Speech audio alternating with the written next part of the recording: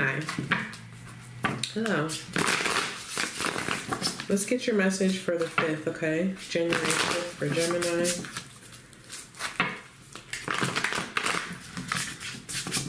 It's amazing how things change over time.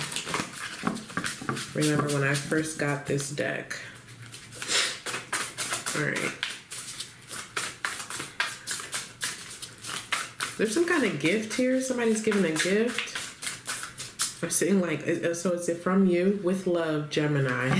Is it from you? Okay. Queen of Pentacles, how your day begins. Yeah, it is with love. I feel like somebody spent a lot of time thinking about what gift to give or how to give it, or there's a lot of time spent or a lot of investment in this, in whatever way. It could be an emotional investment. Okay. Midday, you have the Hanged Man. Pause for reflection, enlightenment. You need to be patient, not really take any action quite yet. How your day ends, the 10 of Pentacles. So somebody's waiting for the right time, or what is this? The King of Swords. That's you. So you have a decision to make. All right. And I feel like it has to do with your future. Yeah, it has to do with commitment. Who is this?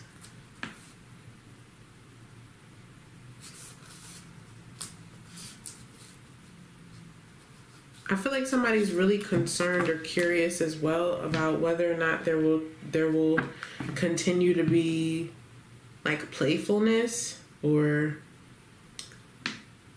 what's the word that I'm looking for? I don't know, whatever the opposite, like somebody wants to know that someone will continuously be open-minded. Yeah, the Hanged Man. Open to different perspectives or viewpoints or learning. All right. What is this?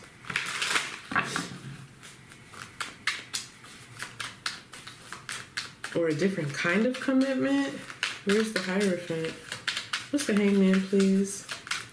Gemini, don't forget to like the video, okay? Subscribe to the channel if you're not already subscribed. Yeah, the 10 of Pentacles. So somebody's thinking about the future. Okay, trying to view it from a different perspective. Yeah, but the 4 of Pentacles, I feel like someone's holding back. It's a gift, but it doesn't have to be a tangible gift, right?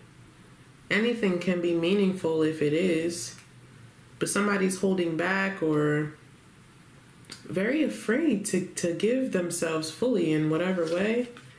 Yeah, the Queen of Swords. There's a couple here. And the Knight of Pentacles.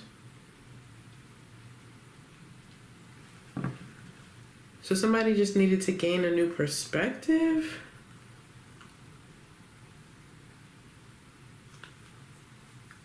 Yeah.